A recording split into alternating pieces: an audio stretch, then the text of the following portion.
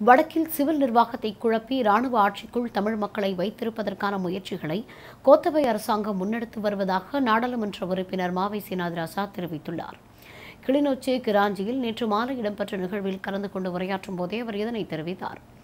நாட்டில் என்றுமில்லாத வகையில் கடந்த காலத்தில்தான் ஐக்கிய தேசிய கட்சியும் ஸ்ரீலங்கா சுதந்திர கட்சியும் ஒன்றிணைந்து ஒரு நல்லாட்சி அரசாங்கத்தை அமைத்தன என்றும், இந்த காலத்தில் இனப்பிரச்சினைக்கான தீர்வு முயற்சிகளும் அபிவிருத்தி வேலை திட்டங்களும் முன்னெடுக்கப்பட்டு வந்தன என்று தெரிவித்த அவர், வடக்கிற்கு அதிகளவான அபிவிருத்தி நிதி ஒதுக்கீடு செய்யப்பட்டதும் இந்த காலப்பகுதியில்தான் என்று தெரிவித்தார்.